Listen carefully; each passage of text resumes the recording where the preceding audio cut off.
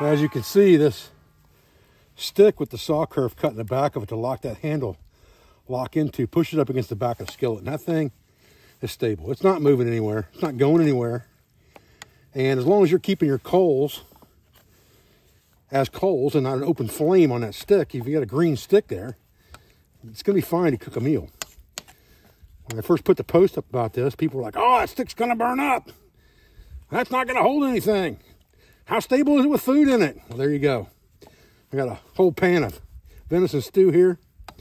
Thing ain't going anywhere. Perfect.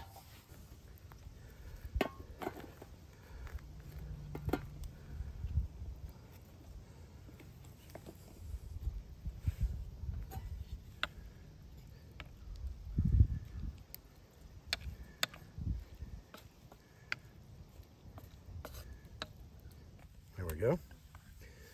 Set that down, slide the lock forward, just like that, so we're good. Now, take this bad boy over and get some food. You can see that steak is fine. Heck, you could use that thing 2 or 3 more times if you wanted to. And if you're that worried about it, I mean, it should be a green stick. But if you're that worried about it, go soak it in the creek for 5 minutes before you put it in the ground and start using it. But if you keep your fire under control, you're cooking over coals instead of flames, you're not going to have a problem.